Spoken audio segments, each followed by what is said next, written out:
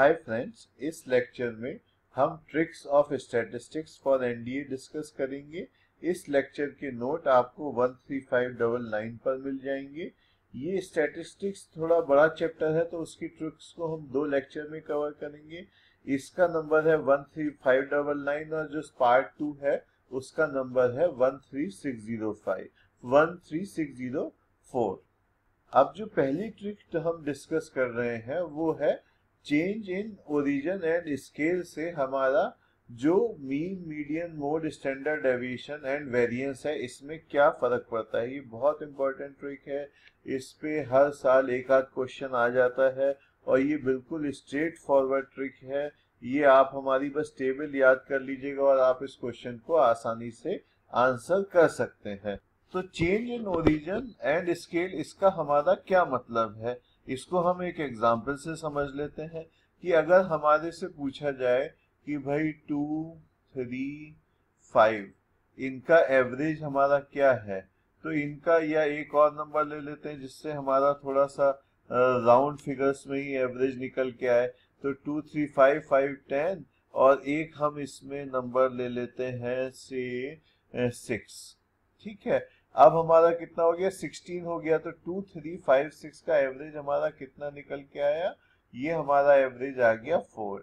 अब change of origin का मतलब है कि हम हर एक नंबर में कोई नंबर जोड़ दें या घटा दें। तो अगर हम 3 कर दें और इसको हम 4 कर दें, +1 हम करते चले जाएं हर एक नंबर में, तो हमारा ये क्या हो गया, 6 हो गया और ये जो है 7 हो गया। अब इनका एवरेज कितना हो गया, 3 + 4 7, 7 14 + 6 20 डिवाइडेड बाई 4, तो क्या हो गया 5। तो इसका मतलब हुआ कि एवरेज में भी हमारा 1 ऐड हो गया। तो ये हमारा चेंज, अगर चेंज ऑफ ओरिजिन मतलब हर एक नंबर में कुछ ऐड कर दे तो उसका एवरेज कैसे इफेक्ट होगा, उसका मीडियन कैसे इफेक्ट होगी, उसका स्टैंडर्ड डेविएशन हमारा कैसे इफेक्ट होगा, ये हमारा खेल है इसमें। अब अगर हमारा यही सेट ऑफ नंबर्स हम ले फिर से 2, 3, 5, 6 और चेंज एंड ऑफ स्केल, तो किसी नंबर से मल्टीप्लाई कर दें या डिवाइड कर दें तो क्या होगा। अब अगर हम इसको हर एक नंबर को 2 से मल्टीप्लाई कर दें तो इसका तो हमारा एवरेज है 4 और 2 से मल्टीप्लाई करा तो हमारा 4, 6, 10 एंड 12। इनका अब हमारा एवरेज क्या हो गया, तो एवरेज जो है ये भी 2 से मल्टीप्लाई हो जाएगा। चेक करके देख लेते हैं, 12, 6, 18, 4, 22, 32 4 डिवाइडेड बाई 4 हमारा 8 आ गया। तो ये हो गया चेंज ऑफ स्केल। तो इसमें क्वेश्चन कई बार सीधा सा ये भी आ जाता है कि अगर हम ओरिजिन को चेंज करें और स्केल को चेंज करें तो वेरिएंस पे क्या फर्क पड़ेगा। इसलिए इन टर्म्स की डेफिनेशन भी हमारे लिए बहुत इंपॉर्टेंट है। अब इसकी टेबल देख लेते हैं कि टेबल में हमारा क्या हमने वो बनाया है। ये तो हमने बस बता दिया यहाँ पे कि कौन सा डिपेंडेंट होता है, कौन सा इंडिपेंडेंट होता है। अब कोई भी हमारे इसमें नोट्स में आप देखेंगे हमारी इमेज है, उसको आप क्लिक करेंगे तो वो इस तरह से खुल के बड़ी होके आ जाएगी, जिससे कि आप उसे अच्छे से अपने मोबाइल या उस पर देख सकें। तो मीन के ऊपर अगर हमारा कोई जो एक्साइज है x1, x2, x3, xn, उनको हम चेंज ऑफ ओरिजिन करके x + b कर दें या चेंज ऑफ स्केल करके ax कर दें या हम दोनों कर दें। हम ये भी तो कर सकते हैं ax1 + b कर दें, दोनों भी साथ करेंगे तो क्या हमारा फर्क पड़ेगा। तो अब हमारा पहले एक एक करके डिस्कस कर लेते हैं कि ओल्ड मीन अगर हमारा है x है तो उसकी ये हमारा मान लीजिए x था, तो अब अगर हमने हर एक x को में b जोड़ दिया तो ओल्ड मीन में भी हमारे जो नया मीन होगा उसमें भी वो क्या कहते हैं b ऐड हो जाएगा। अगर a से मल्टीप्लाई कर दिया हर वेरिएबल की वैल्यू को तो वो भी हमारा ओल्ड मीन इनटू a से मल्टीप्लाई हमारा न्यू मीन आ जाएगा। ठीक है, ये हमने एग्जाम्पल के थ्रू देख लिया। मीडियन के केस में भी यही होता है कि हमें जो मीडियन है उसकी न्यू मीडियन में भी b जुड़ जाएगा और a से मल्टीप्लाई हो जाएगा। मोड में भी हमारा सेम रहता है। ठीक है, अब हमारा स्टैंडर्ड डेविएशन क्या है, ये तो डिफरेंस है ना। अब हमारे ये डिफरेंस इसमें क्या यूज होता है, आपकी वैल्यू का डिफरेंस फ्रॉम मीन। तो मीन अगर हमने वैल्यू बढ़ाई b से और मीन भी उतना ही बढ़ गया तो डिफरेंस हमारा सेम रहा, तो जो स्टैंडर्ड डेविएशन है उसकी वैल्यू हमारी चेंज नहीं होती है, वेरिएंस की भी वैल्यू चेंज नहीं होगी, हमारी कोएफिशिएंट ऑफ कोरिलेशन की भी वैल्यू हमारी चेंज नहीं होगी। लेकिन अगर चेंज ऑफ स्केल करेंगे तो उस केस में हमारा क्या होगा, हमारा स्टैंडर्ड डेविएशन में a से मल्टीप्लाई हो जाएगा, a की बजाय हमारा यहाँ पे क्या होता है मॉडुलस ऑफ a से मल्टीप्लाई होगा। और अगर a स्क्वायर है हमारा तो वो मतलब ये जो वेरिएंस है वो a स्क्वायर से हमारा चेंज होगा और कोरिलेशन में हमारा कोई चेंज नहीं रहेगा। इस जो टेबल है इसको घोट लीजिए, कंठस्थ कर लीजिए, मेमोराइज कर लीजिए। You should H this table in your memory, बिल्कुल पक्की हो जाए। इस पे देखिए क्वेश्चन 1 सेकंड में करेंगे, नहीं तो आप वहां पे एग्जाम में निकालते रहिए बैठ के, आपको बहुत टाइम वेस्ट हो जाएगा। तो ये हमारी इसकी फर्स्ट ट्रिक है कि इस तरह की प्रॉब्लम को सॉल्व कैसे करेंगे। अब इसके कुछ हम एग्जाम्पल देख लेते हैं। तो ये सारे एग्जाम्पल्स हमारे एनडीए के प्रीवियस ईयर्स के प्रॉब्लम्स के हैं। ये क्वेश्चन जैसे एनडीए 2014 का नॉर्मली यहाँ पे लिखा आता है, लेकिन वो अभी नहीं आ रहा है लिखा हुआ। जब आपके पास आप इस नोट्स को देखेंगे उस समय ये दिखा देगा आपको। अभी इसमें कुछ सिस्टमेटिक हमारी प्रॉब्लम है तो वो उस वजह से नहीं आ रहा है।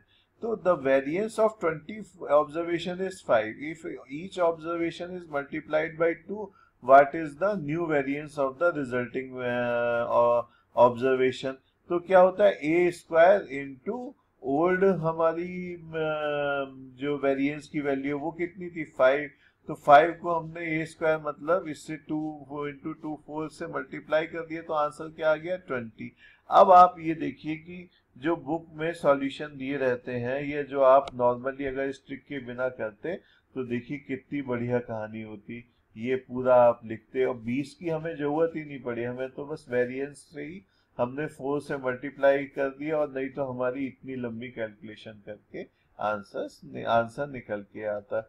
नाउ अब प्रॉब्लम्स ऑन एवरेज ले लें। तो इसमें अगर हमारा अर्थमेटिक मीन या एवरेज जो है एन नंबर्स का वो तो हमें पता ही है कि ये फार्मूला है। ये जो बेसिक फार्मूले हैं इनको यहाँ से आप रिवाइज कर लीजिएगा। लेकिन अब जो इम्पोर्टेंट फार्मूला मैं आपको बता रहा हूँ कि अगर हमारा x1 x2 xn ये है हमारे जो है एन नंबर्स और उनका हमारा एवरेज है x बार, और अगर y1 y2 ym है उनका एवरेज है हमारा y बार, तो ये कितने नंबर्स हो गए, ये n हो गए, ये m हो गए। तो इन सब का जो एवरेज होगा वो कितना होगा n x बार प्लस m y बार, मतलब divided by m plus n।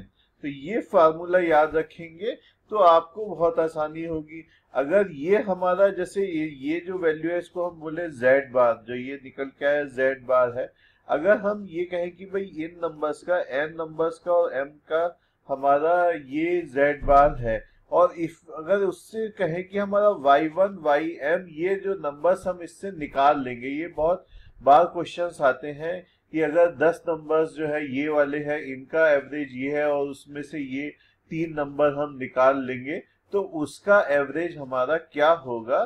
तो वो फार्मूला हमारा ये है m प्लस n z बार माइनस m y बार, जो निकाले नंबर उनका हमारा average multiplied by number of कितने नंबर है डिवाइडेड बाय टोटल n। अब इसको हम एग्जाम्पल से समझेंगे बताएंगे तो बहुत आपको आसानी होगी। अब इसमें क्या है, sample of 5 observation has mean 32 and median 33. Later it is found that an observation was recorded incorrectly as 40. तो जो भी रिकॉर्डेड इनकरेक्टली या बाकी उसमें एक नंबर जोड़ दिया या 2 जोड़ दिया, तो उसके लिए हम क्या कर सकते हैं कि अगर जैसे ये वाला क्वेश्चन है, पहले चलिए इस क्वेश्चन को बता देते हैं फिर इसके कॉन्सेप्ट को डेवलप करेंगे। ये 5 ऑब्जर्वेशन है, मीन 32 है और इट इज फाउंड कि एक ऑब्जर्वेशन 40 रिकॉर्ड हो गई जो कि हमारी 35 होनी चाहिए थी। तो मीन एंड मीडियन हमारे कैसे होंगे, तो पहले चलिए मीडियन वाला भी है तो 20, 32, 33, 35, 40 है। तो जो 40 है वो भी हमारी अगर 35 हो गई तो मीडियन हमारा क्या, ये 35 हो गई तो हमारा ये तो थर्ड नंबर पे ही रहा ना, तो थर्ड नंबर पे तो हमारा 33 रहा, तो मीडियन हमारा 33 रहा और वो सेम रहा।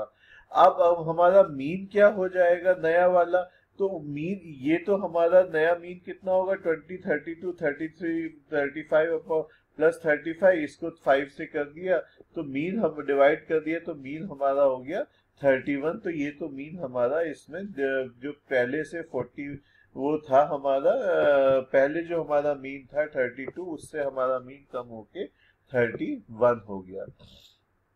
अब ये वाला देखते हैं question. The mean weight of 150 students in a certain class is 60 kilogram, ठीक है। The mean weight of boys is 70 and that of girls is 55, what is the number of boys in the class.